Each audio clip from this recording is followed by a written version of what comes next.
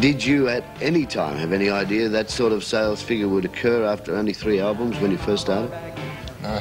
It's an amazing figure for an Australian. It is. Yeah, the sort of shrapnel on the beach and GIs and stuff, sort of that kind of theme came from being there. From there, right. The geckos in the jungle and The photograph's actually from the house we stayed in.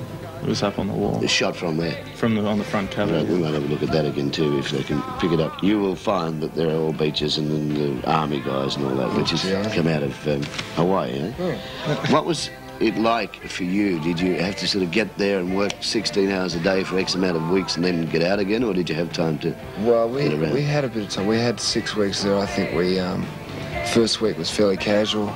Bill and Paul, the drummer and bass player, so spent the first week basically getting sounds. Yeah. So we spent a lot of time getting sounds this time, and then you know, kind of tried to get the recording done in 3 or 4 takes. You know, if we didn't do it, we'd sort of forget about it. You know. Really? So it had that live sort of feel, you know. Yeah. I want to get that sort of spontaneity on it. The Downhearted track, re-recorded for the album, whose idea was that?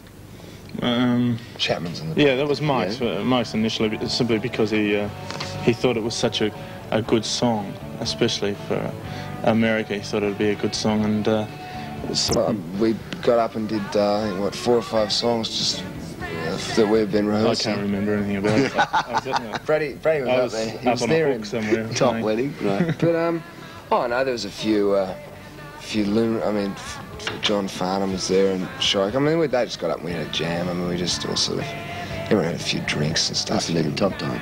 Oh, it was fantastic. You imagine. And Darren Hinch dancing and everything. Darren Hinch, good. Now, you're here on promotion this week, but you'll be back in a couple of weeks with the winter concert tour. Where and when does that take off? Have you done any as yet? No, we started. We've played a few pub gigs, and the actual tour starts in Adelaide, I think, on Tuesday night. Right. Next Tuesday.